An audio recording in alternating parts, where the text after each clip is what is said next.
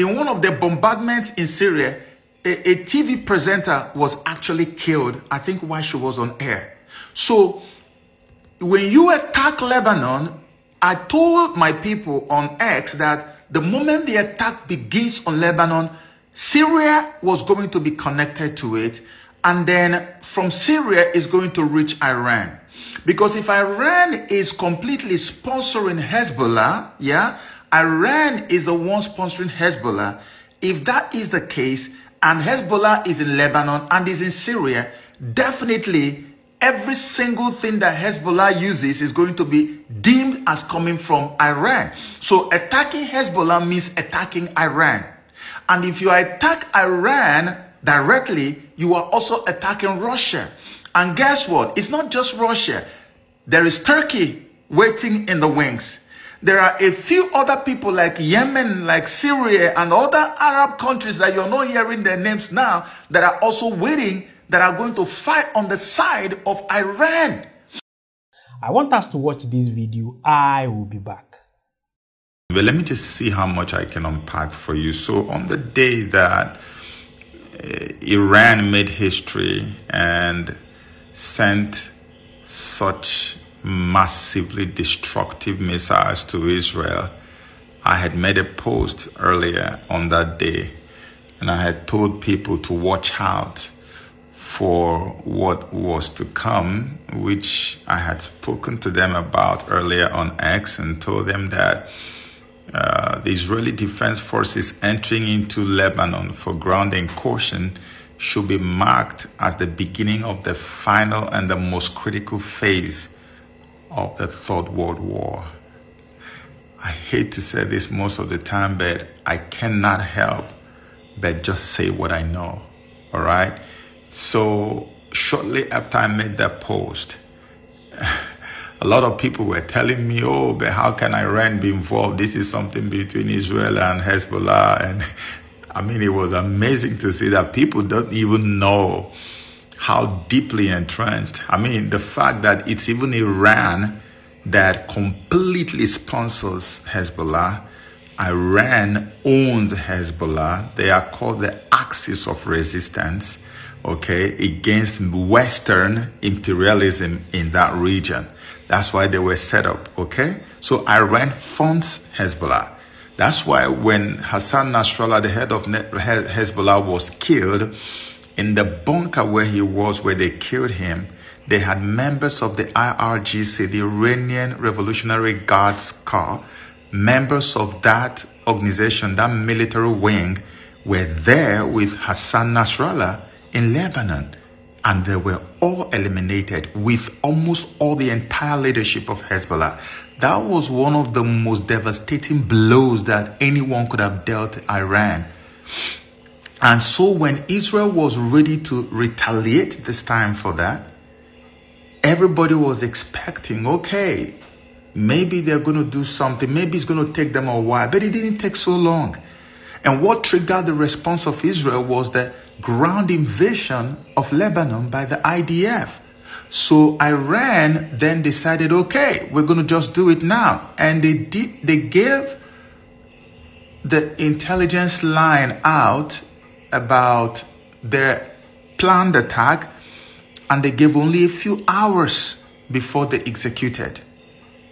When the news broke out and it went all over to the places, to Iran, to America, to Israel, it didn't take just only a few hours, and boom, the missiles began to drop. But look at what is different this time around. It wasn't like one of those tit-for-tat kind of missile attacks where the intelligence agencies will go in the background and begin to coordinate responses from each member state so that it doesn't become too much of a disastrous confrontation. They tell you, okay, so you're just going to have to fire like 2 or 3 or 5 missiles, and then you respond with just 1 or 2, and then everything is going to be fine. Then nobody does anything else. No, this was different. Iran decided we're going to break every single one of those rules or codes, and we're going to go straight up and attack and strike Israel where it hurts the most. And I can't tell you now that I believe that Israel was aware this was going to happen, that they knew it was going to be this devastating. the Mossad, the Israeli intelligence agency, the Mossad office was attacked. The Nevatim also air base was attacked. A lot of destruction caused there. So many different places in Israel were attacked, and there was remarkable damage to all of these places. And the funny thing is, Iran used hypersonic missiles. When you have hypersonic missile, anybody that knows about the art of war, or war in modern history, or war in the 21st century, hypersonic missiles will send shells down your spine. Nobody wants to encounter hypersonics. They are very fast, they are very lethal, and they know how to dodge and bypass iron domes. No wonder the Israeli Iron Dome appeared to have just missed so many of the missiles that fell into Israel. Now, two things. It's either that is the reason, or this might be one of those planned, well-orchestrated things that they would do just to allow for maximum damage, so that when Israel retaliates, the retaliation will be justified in the eyes of the whole world.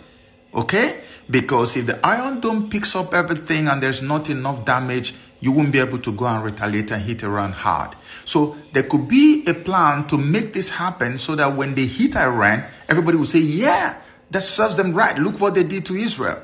That's one. Another could also be that they didn't know that was going to happen, and then because of the level of the sophistication of the missiles that Iran used, they were able to bypass the Iron Dome. But here is where we are right now. All that has happened.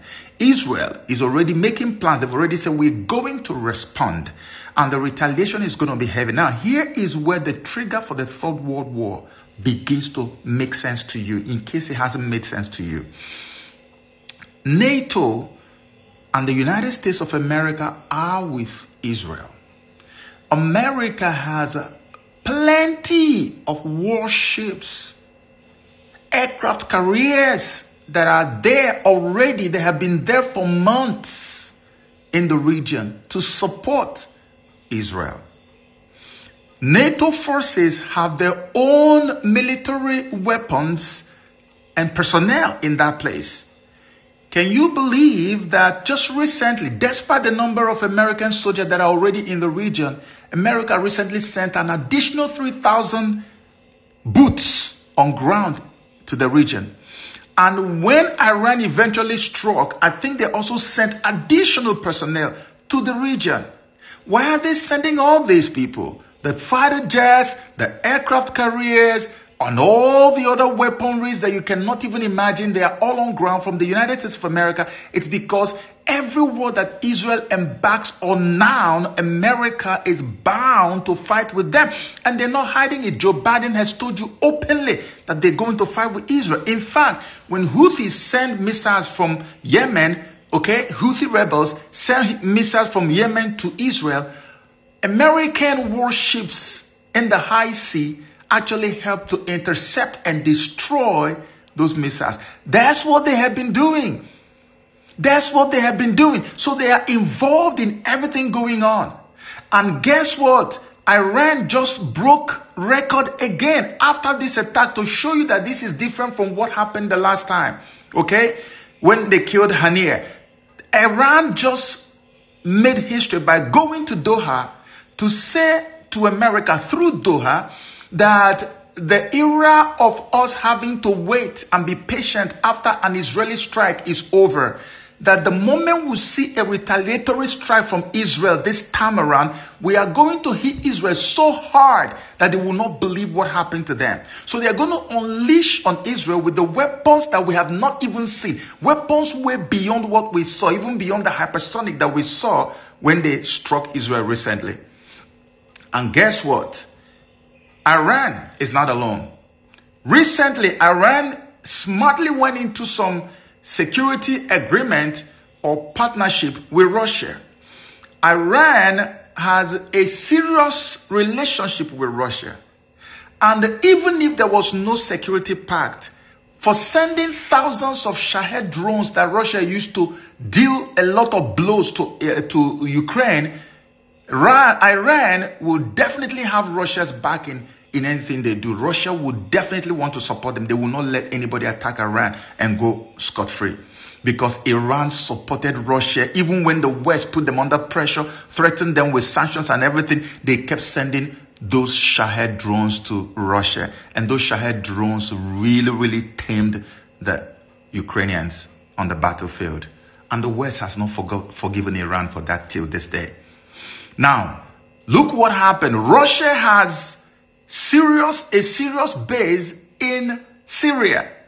And remember that as Israel is bombing Lebanon and fighting the Hezbollah guys there, they are also sending missiles and bombing locations inside of Syria. In one of the bombardments in Syria, a TV presenter was actually killed, I think while she was on air. So when you attack Lebanon, I told my people on X that the moment the attack begins on Lebanon, Syria was going to be connected to it. And then from Syria is going to reach Iran. Because if Iran is completely sponsoring Hezbollah, Iran is the one sponsoring Hezbollah. If that is the case, and Hezbollah is in Lebanon and is in Syria, definitely every single thing that Hezbollah uses is going to be deemed as coming from Iran. So attacking Hezbollah means attacking Iran. And if you attack Iran directly, you are also attacking Russia. And guess what? It's not just Russia. There is Turkey waiting in the wings. There are a few other people like Yemen, like Syria, and other Arab countries that you're not hearing their names now that are also waiting, that are going to fight on the side of Iran. So Iran has got so many things that are emboldening them to say, we are ready for you, Israel. If you want to mess around, we're ready for all that mess. We can't take it anymore.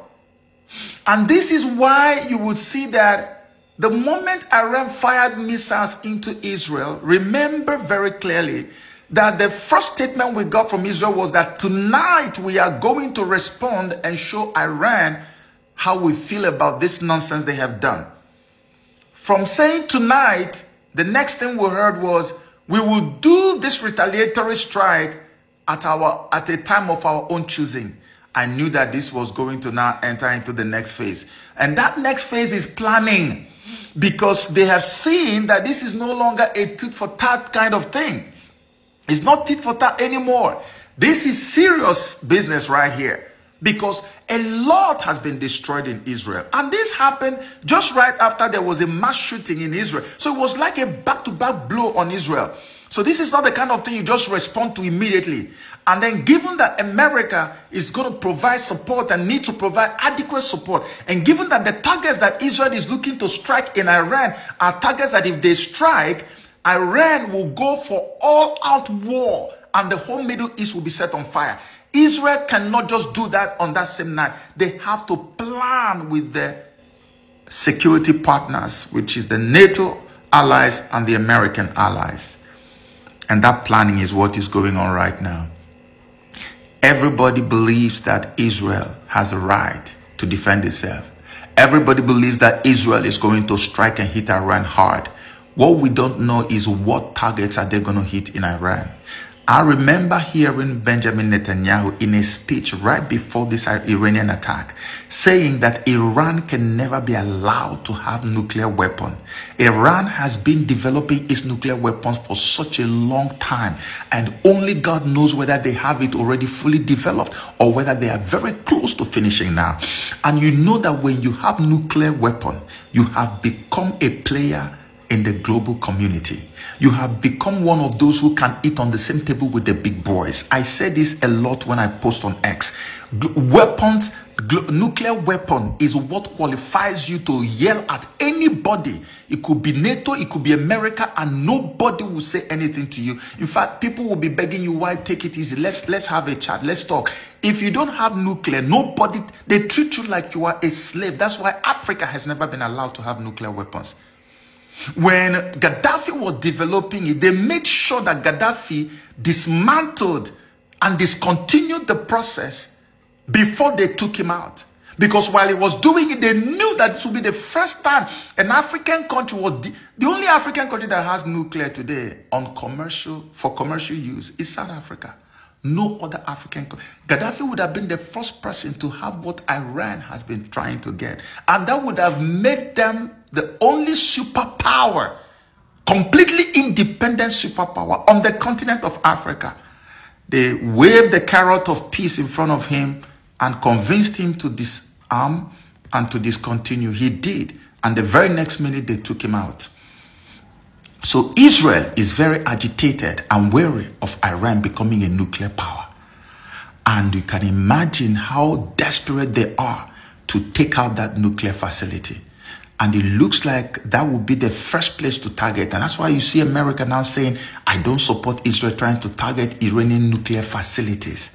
Because that will spell doom. It will be a fight to finish. Even the oil facilities. So Iran has said it clear. Anything you strike will strike double of it in your own place. So this war that you see looming now is going to be very, very devastating. Recently, just early this morning when I woke up, we heard that in one of those strikes that Israel conducts in the territory of Syria, that they struck a Russian air base. They struck a Russian base, military base rather, inside of Syria.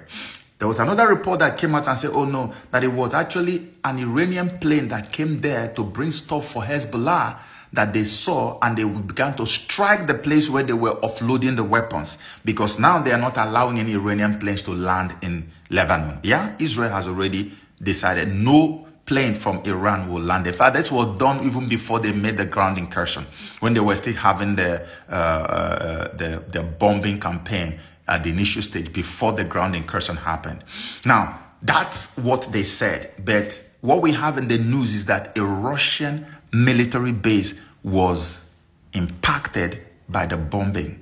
And shortly after that, we see a Russian ambassador to Israel telling Russians in Israel to please make haste and get out of Israel while there is still flights between Moscow and Tel Aviv. Can you imagine that?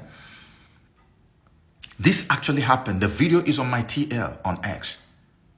They are telling them to get out of Israel. So when that happens, you know that something very big is about to go down. Because the reason I believe something big is about to go down is that as it is right now, if Israel does not retaliate, Israel will become weakened in the eyes of their people and in the eyes of the international community. It will be that Iran has won because what they thought was going to be a mild warning to Israel turned out to be a massive destructive strike on Israel. So can you imagine the Mossad office being targeted and the air base targeted, and there are even claims today that some fighter jets were destroyed? Are you kidding me? That's serious stuff for Israel. And if Israel also retaliates the way they want to, Iran is going to hit them back. And as they're hitting them back, they're going to begin to attack everything. So in this crossfire that is about to happen, American bases, as Iran has said, that the moment America begins to join Israel or helps Israel to attack or retaliate against Iran, that every single American base in the region is going to receive fire. They are going to burn all of them and sink their ship. In fact, the Yemen Houthi rebels have already decided. In fact, there's even a British ship, oil tanker, that was hit just a few hours ago, and I think the tank has even sunken already in the sea, on the high sea. So this is the level of escalation that everybody is expecting. Now, if Israel goes after Iran in a retaliatory attack, you can be sure that there's no way America is not going to provide support. They can't do it alone. America will be a part of it. And if America is a part of it, that means that immediately American bases in the area will start receiving fire from Iran. And all the people that work for Iran, all those groups that are affiliated to Iran, that are sponsored by Iran, like the Yemen Houthis and the Hezbollah guys and all these other groups that we don't even know their names, they will begin to attack American base in that region. And of course, you know that when Israel begins to strike in Syria and some other locations, they are going to also hit Russian bases. And then Russia is going to get involved. And that's why they are telling you, Russians, get out of Israel. So when that happens, you can now see that the fight that we were trying to avoid in Ukraine has now come to Israel. But you know, Americans know that if they get involved in this war now in the Middle East, it is Russia's gain. That means they are going to stretch themselves thin, and then they will leave Ukraine out in the cold, naked. So what they want to do, I believe, is you will probably see an escalation from Ukraine, where a certain missile might leave Ukraine and go to the center of Moscow. If a missile leaves Ukraine and goes to Moscow, that will become a massive distraction and will engage Moscow, because right now Russia has an upper hand. The upper hand Russia has is that it has a fighting force in Iran. There's a force in Syria. They are going to engage. Almost everything America has in terms of military armament is right now in the Middle East to support Israel. So when you hold them down there, how much can they support Ukraine? Russia would just have a free reign and just take over all over, and they cannot afford to lose Ukraine. They have been trying to get Russia to engage in a battle with Ukraine that will draw NATO into it. Russia has so far resisted the temptation.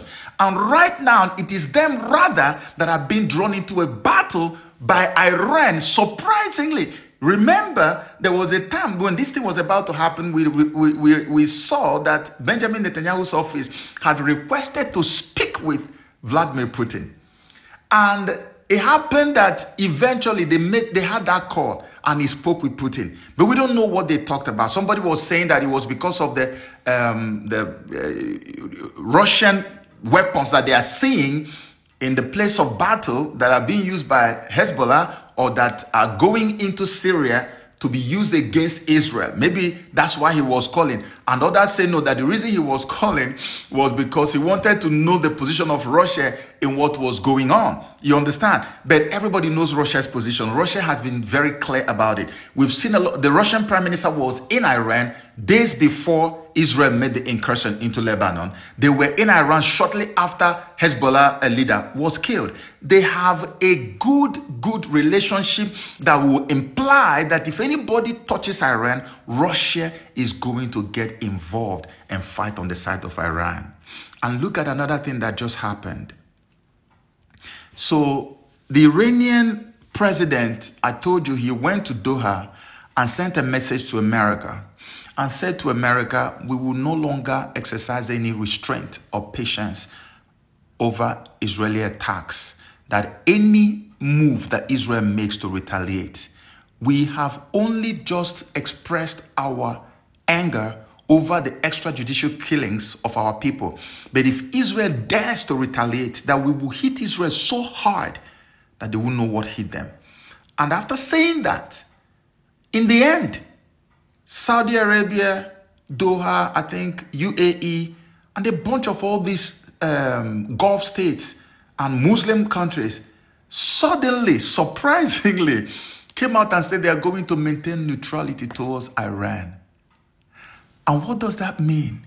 What it means is that America cannot even use the military air bases in those countries to send strikes to Iran. Because usually if they didn't say that, America can easily fly their jets from maybe Saudi Arabia or from any nearby Doha to go and strike in Iran. But right now, because of their neutrality statement that they have committed to now towards Iran, nobody can do it. America cannot do that anymore. That is such a massive news, because before now, nobody would have thought or expected that something like this would happen. But it just happened. They have said it clear. We are going to be neutral. So at the end of the day, you are seeing a situation where Israel and the United States of America will have to plan extensively before they attack any spot in Iran. If you ask me, I would say the best thing would have just been to say, you know what? Let's lick our wounds, swallow our pride, and just let it slide. We made them suffer this same thing the last time When everybody was expecting Iran to hit Israel hard and Iran didn't, and people, they were ridiculed by their people. I know it will amount to ridiculing Israel, but at the end of the day, it will save a lot of lives and save our world from eternal damnation. Because I've told people this thing, go and look it up for yourself. In a world war, the chances of survival are next to zero.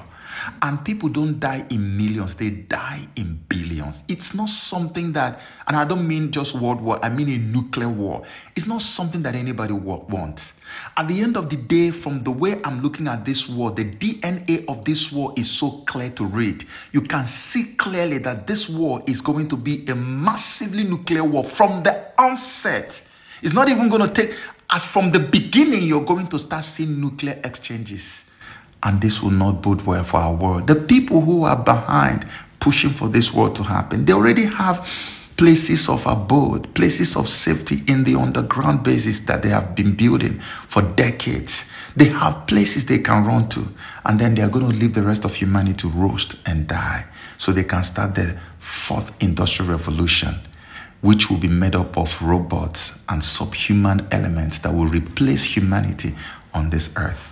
If you ask me again, I will say Israel should let this slide. People can ridicule all they want. When they finish, they will keep quiet.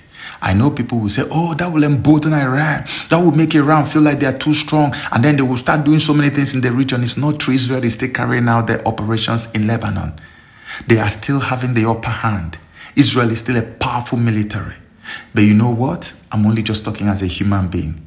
But if you ask me, what do you see in your heart? I can tell you that I do not see Benjamin Netanyahu pulling back. I see a retaliatory strike coming.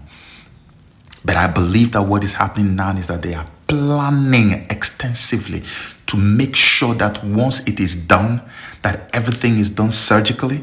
And I think they are going to do it in such a way that they will cripple Iran and make it very difficult for Iran to even rise up. But you know, it will also be difficult because Iran has so many secret underground bases where they have kept weapons, where I believe that no matter how powerful the intelligence agency is from Israel or America, I don't think they will get to know all of it. And given their partnership with Russia, they have supported Russia in Russia's time of need with Shahed drones. Russia is also supporting them with weapons that Russia knows will mess up the ships, American warships in the high sea, will mess up any kind of weapon you can, things that will bypass the Iron Dome. Did you see what happened to the Iron Dome of Israel? I've talked about this already. They have weapons that will bypass the Iron Dome and sink weapons that we've not heard about before. Israel knows about this, and that's why you see them taking their time. That's why America is also helping them to take. And it doesn't mean that they don't have force on their own side. They have so much firepower on their side. If you look at what Israel has and what America has, you know, America is like the policeman of the world. They have so much military power. Okay? But at the end of the day, what will come from the other end and what Israel is bringing, at the end of the day, is going to amount to two elephants fighting, and then the rest of the humanity around will be the ones to suffer it. I pray every day I wake up since that day. I've been saying to God, does that mean we have burned all our chances? If we have, then this will happen. But if we haven't, God, please step in and stop this madness.